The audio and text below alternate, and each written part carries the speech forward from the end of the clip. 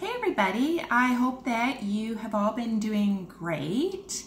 I am Sirianni and I help people have better relationships with themselves so that they can have better relationships with other people. So today I want to talk about a video series that I did not too long ago, and the video series was about 4 different attachment styles in relationships and how these attachment styles are formed. And I have to say, first of all, that I am so thankful and so grateful that you watch my videos and that you comment and then you like and subscribe. And I'm just really overwhelmed with the number of views and the number of comments on one of the particular videos in that 4-part series, which was the Fearful Avoidant attachment style. And this particular attachment style is created because of isolation, abandonment, and abuse as a young person, right? So as you know or may not know, everything we learn from a very young age, and it's imprinted on us, and we carry our own personal interpretations of our experiences into our growing life. And so this particular video, and I'm going to post all of the video links for this 4-part video series in this video below. So if you haven't watched them, you can just have quick access to them. But this particular type had so many video comments that I thought I wanted to address some of the comments, and with the hope that that it might be helpful in moving forward in your life.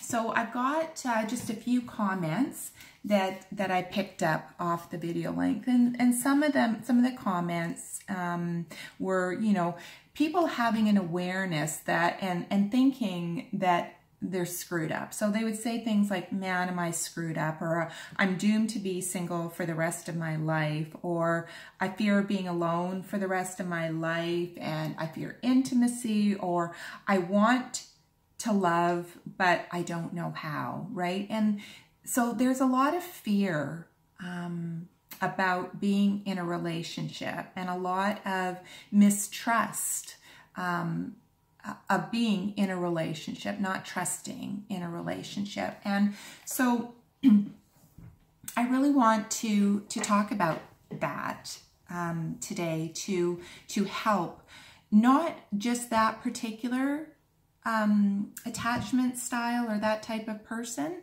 but any type of person who is struggling in a relationship, because none of us can be put into a box of being a certain way, because we have different experiences throughout our lives, and each one of us interprets information and experiences differently, and then we create a story around that, and that story we tell ourselves often enough becomes our experience and becomes our belief, and then we keep on attracting people and circumstances that support our belief. And so what I want to say to you is that you can change that belief. You can change your story.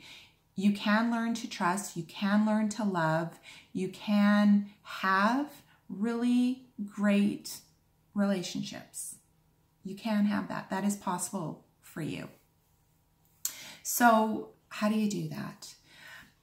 I think as I was looking through all of the comments on all of the videos, one thing came to mind. And even without looking at the videos, just in the work that I do, I think what it boils down to at the very, very bottom level of everything is the love and acceptance that we have for ourselves has to be nurtured and it has to be grown. How many of you doubt your abilities to be in a long-term relationship? How many of you doubt that you're even worthy of having a loving relationship? How many of you doubt that it's even possible for you? Some of the comments speak clearly to that. But if you don't love and accept yourself and believe that you are worthy of having a loving, supportive relationship, you're never going to be able to attract somebody or let somebody in that wants to give you that type of relationship. So, for example, have you found yourself in this situation? You meet somebody, you click with them, you're having a great time, you seem to have a lot of things in common, but then things are going really, really well, and that scares you. And so you push that relationship, you push that person away. Has that happened to you? Right?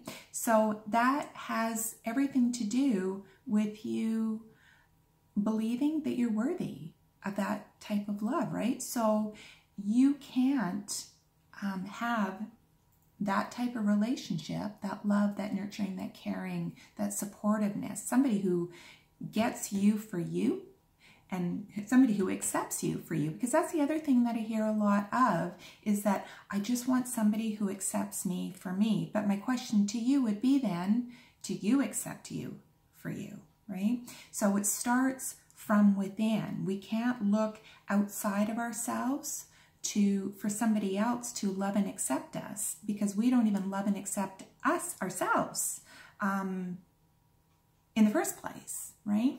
So it starts with loving and accepting yourself.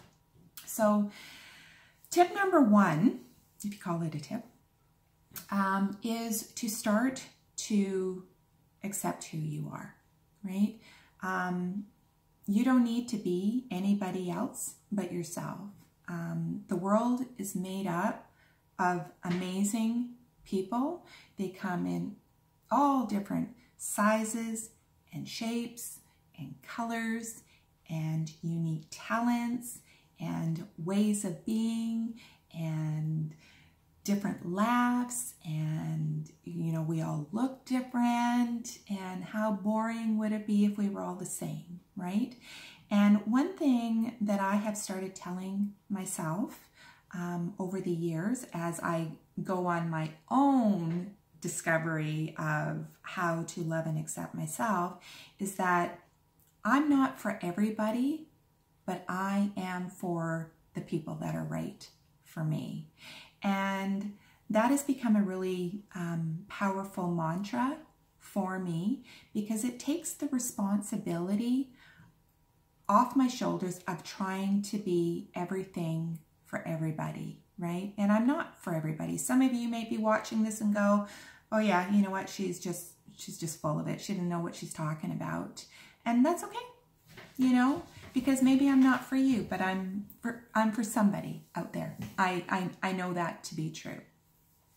So we have to start somewhere, right? By acknowledging who we are and liking ourselves for who we are, right? And so you might be an introvert and you might be super shy. Be okay with that. What's wrong with that? Be an introvert and connect with other people that are like you, right? So part of it is about finding your own community of people who are like you, people who accept you for your zaniness, your quirkiness, your, maybe you are, a technical person, maybe you like to wear dreadlocks in your hair and, I don't know, sit out in the forest for a part of your day, whatever it happens to be, right? It's about accepting who you are and really loving that part of you, and just trusting that there is somebody out there who is going to love you for exactly who you are, right? You have to learn to love and trust yourself.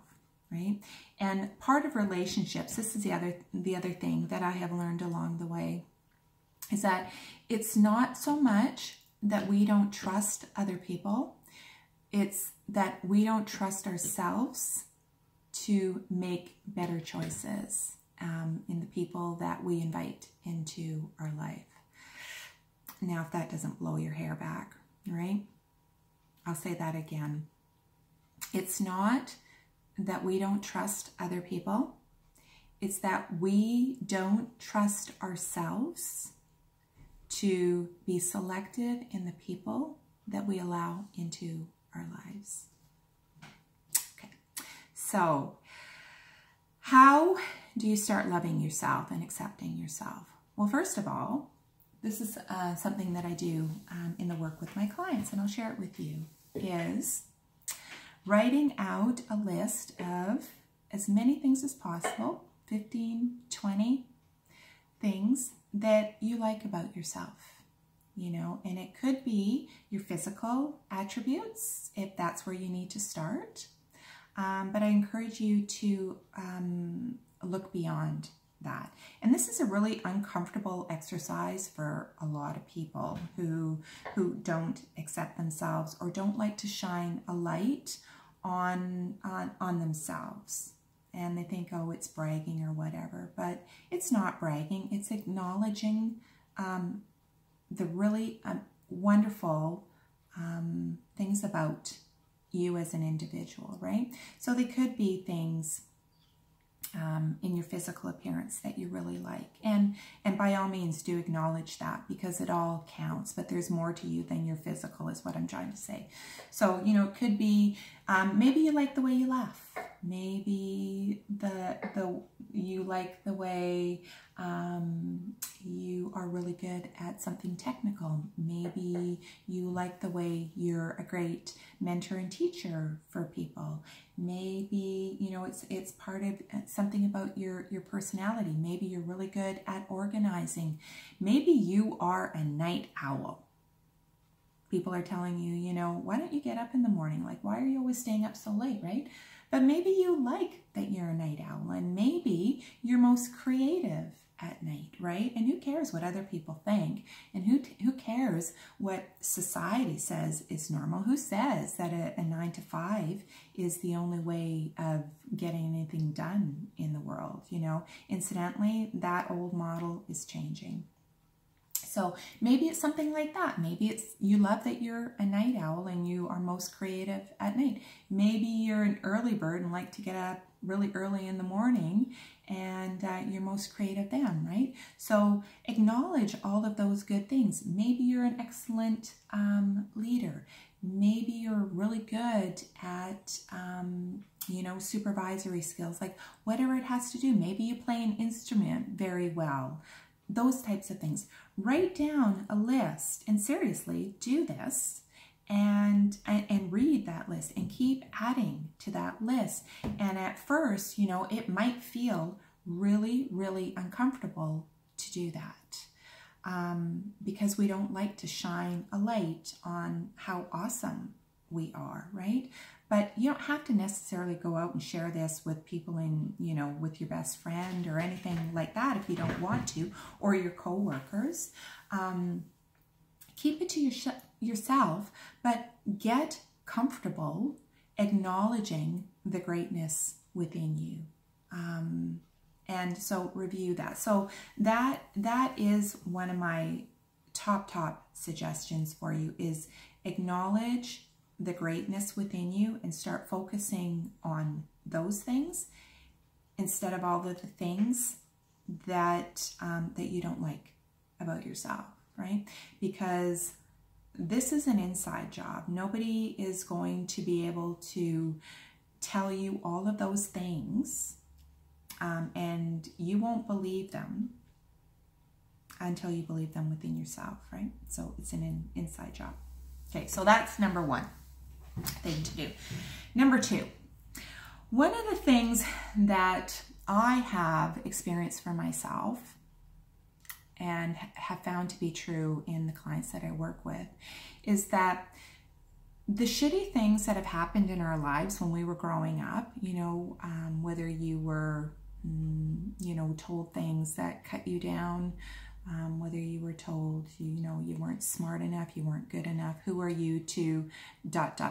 fill in the blank, whether there was physical abuse, sexual abuse.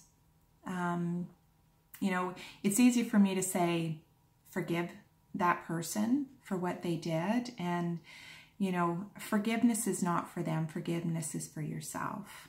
But I think that more than that, I think that there's a certain part of us that hangs on to a thought that perhaps they'll change.